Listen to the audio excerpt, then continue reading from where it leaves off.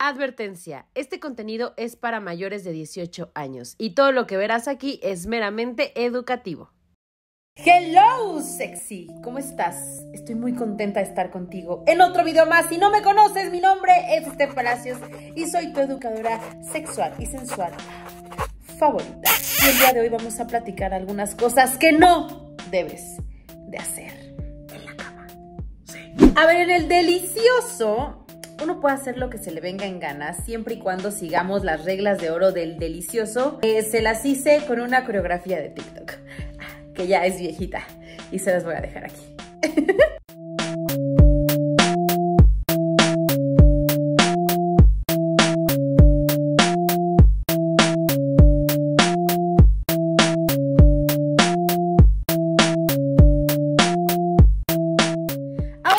Sabemos las reglas de hacer el delicioso, ahora sí podemos decir qué es lo que se puede hacer y lo que no se puede hacer, porque hay cosas que, pues si está pactado con tu pareja, las puedes hacer, pero hay otras que yo creo que con ninguna persona se deberían de hacer. O sea, sí hay muchos errores que luego uno comete que, o sea, no. Ahí les van. El primero, ser un huevón o ser una huevona. La típica estrella de mar o el típico házmelo todo y yo no te voy a hacer nada. No hagan eso, de verdad. O sea, el punto es que ambos le echen ganitas, que haya movimiento de ambos, que hagan ejercicio, que quemen calorías. No se vale que si eres morra te quedes de qué, Patricio Estrella. O sea, no lo hagan. Y si eres güey, pues también que te hagan todo, porque hay güeyes así también. Siguiente error. Esto es muy común en los hombres. Sí, chúpamela, pero yo no te la voy a chupar a ti.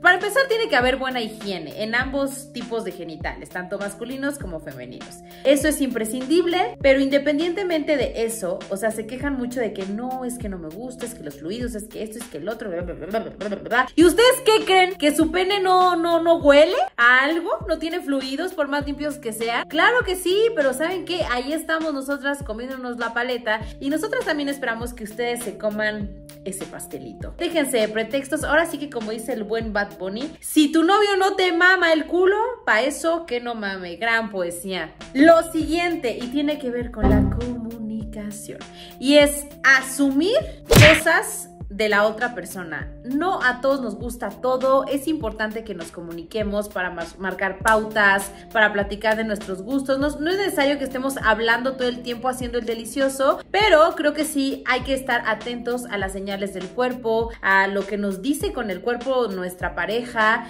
y preguntar si vemos que se está sintiendo incómodo, decirle, oye, cambiamos de posición o hacemos otra cosa, o qué te gusta. Comunicarse es básico para tener una buena relación, no importa si es con tu pareja estable o casual. Comuníquense. El siguiente error tiene que ver con la inseguridad y nuestra autoestima. Esto es muy común, sobre todo en las chicas, que nos sentimos inseguras, que si la estría, que si la celulitis, que si apaga la luz, que es que no porque se me ve la lonja, no porque, les juro, les prometo, machos alfa, que me vean. Coméntenlo aquí en los comentarios. Estoy segura que a nadie le importa cuántos hoyos de celulitis tienes o cuántas rayas de estrías tienes. Lo único que se está pensando es en disfrutar. Y si hay un güey que algo te dice por tu cuerpo, híjole, huye de ahí. Es mejor que ni siquiera le des la posibilidad de estar contigo. Así que de verdad deja de preocuparte por eso. Yo sé que hablar del tema de la autoestima no es algo tan sencillo como ya voy a ahora sí aprender la luz a partir de ahorita, pero hay muchas formas de trabajarlo. En todas mis redes sociales, tanto aquí en YouTube como en Instagram, en Facebook, en Twitter, en TikTok, síganme en todos lados,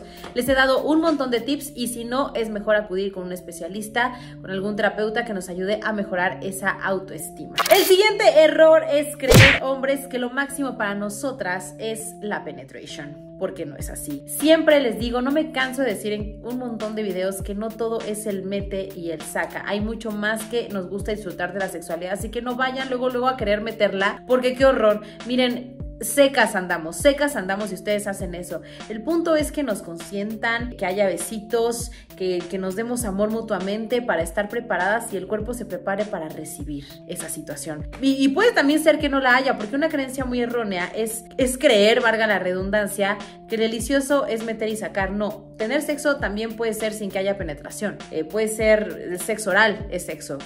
un faje es sexo, ¿ok? Entonces, nada más que nos han metido la idea y nos han vendido la idea de que la penetración es tener relaciones sexuales, pero no es así. No lo es todo para nosotras, sí, nos encanta a muchas de nosotras, pero hay chicas que prefieren otro tipo de prácticas. No solamente andar como pollito rostizado. Así que dejen de pensar en eso y dejen de preocuparse porque duren un montón de tiempo, porque de verdad es súper molesto. Llega un momento en que decimos, ya por favor termina, porque, o sea, esto no está cool. No está cool. Un tiempo promedio entre besos, caricias y disfrutar del cuerpo de la otra persona es perfecto.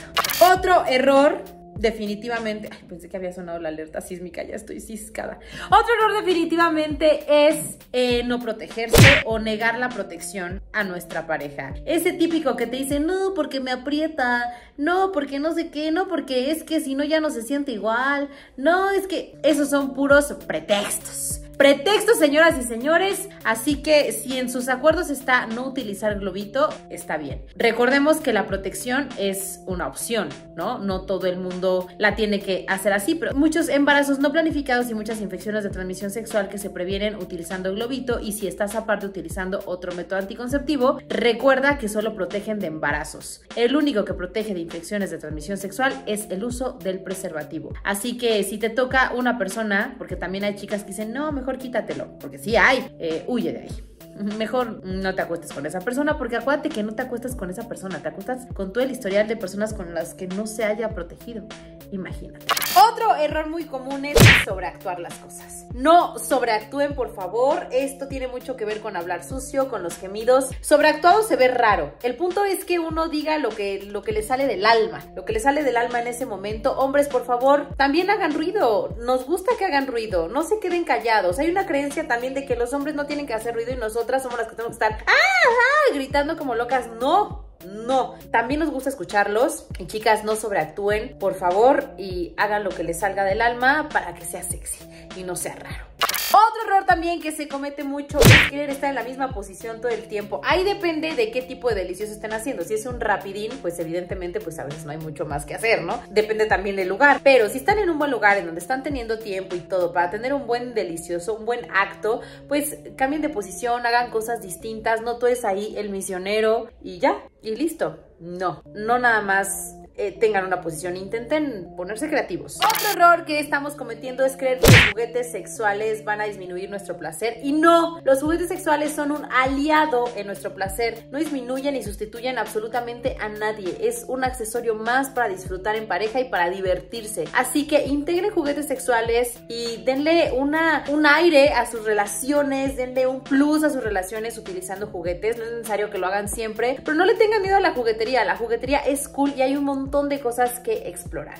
Otro error que se comete es no utilizar lubricante. Creemos que el lubricante es como, pues luego uso un lubricante. No, el lubricante se tiene que usar todo el tiempo. Hay que cargar un globito y un lubricante en nuestro bolsillo. ¿Por qué? Porque el lubricante previene que no se rompa el condón, porque el lubricante va a ser, yo sé que aunque seas la más mojadora del mundo, pues a veces de tanto estar ahí o el mismo látex seca la lubricación natural, o llega un momento en que la lubricación natural puede ser que reseque un poco más, y de verdad el lubricante va a maximizar sus sensaciones tanto para ti como para tu pareja, y van a sentir mucho más delicioso y va a ser mucho más amena la penetración. Muchas veces me dicen, es que me duele cuando me penetra. Bueno, pues muchas veces es por el lubricante, así que integra lubricante en todas tus relaciones.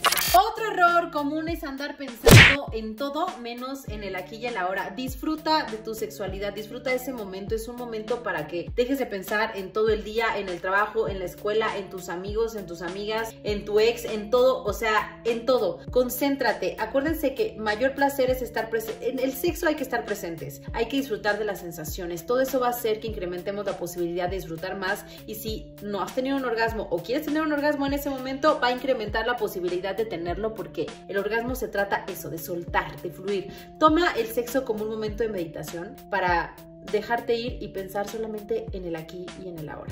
Y por último, los que también quieren acabar demasiado rápido, que ya 1, 2, 3 y ya, no, oigan, no, aquí la cosa no es rápida, o sea, no, hay que disfrutar pasito a pasito, repito, el aquí y el ahora, no que unos quieren estar más rápidos que Speedy González, no, error total, disfruten disfruten de su sexualidad, disfruten de todo. Espero que estos consejillos y estas cosas que no deben de hacer las implementen en su vida del delicioso y ahora sea más divertido.